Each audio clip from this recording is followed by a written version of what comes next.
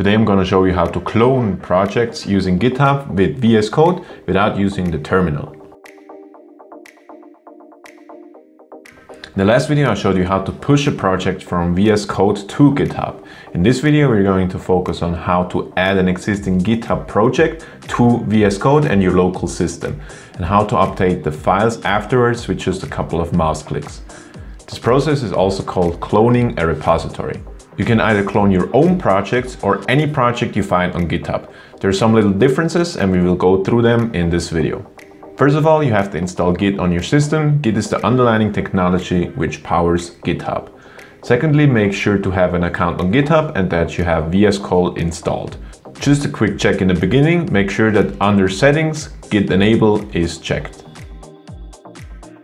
So let's start with the first step. Go to the repository you want to clone. First, we will clone our own repository. You would do this, for example, if you lost access to a project folder on your local system. Then we go to VS Code. We go to the source control menu and click clone repository, or we can go to view, command palette and choose git clone. Now we have to put in the repository's URL. So you're back on GitHub. Either you can copy this URL or you can copy the Git URL here. It doesn't matter, there's no real difference. Now we put that URL in the field. We will generate a new folder.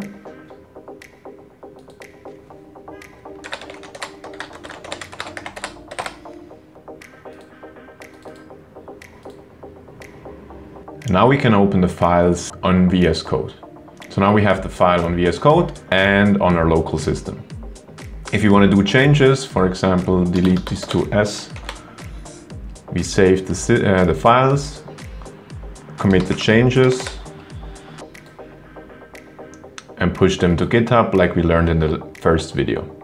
Now you can find the changes on your GitHub project. Now let's clone a repository from somebody else and make it our own. Here's one of my favorite online teachers, Brad Traversy, and let's clone the expense tracker repository of his GitHub. So let's copy the link, clone the repository,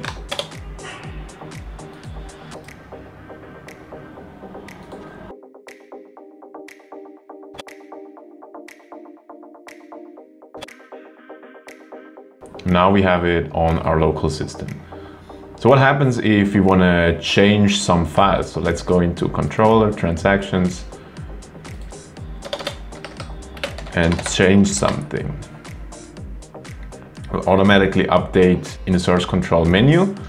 Let's try to push it to GitHub. Now it won't work because Git still links the project to the old Git file. So what we can do is go to the folder and delete the hidden GitHub file in the folder. If you can't see the file in Windows, go to View and check this box. And in Mac, press Command Shift dot and the folder should appear. And if you want to save now the changes, we can initialize a repository like we learned in the first video, commit the changes, add a repository. So we would add a new repository on our personal account, copy the link of the new repository, paste it in the form, and push the changes to GitHub. Now if you refresh, we made the project our own. Now we can add changes, commit the changes, and push it to our personal GitHub, and they will appear here. I hope this video helped. In the next video, which is in the description down below, I'm going to show you how to delete a project in GitHub and your local system. If you want to have more of these kinds of tutorials, make sure to subscribe, and if that video helped you, consider giving it a like. See you in the next one.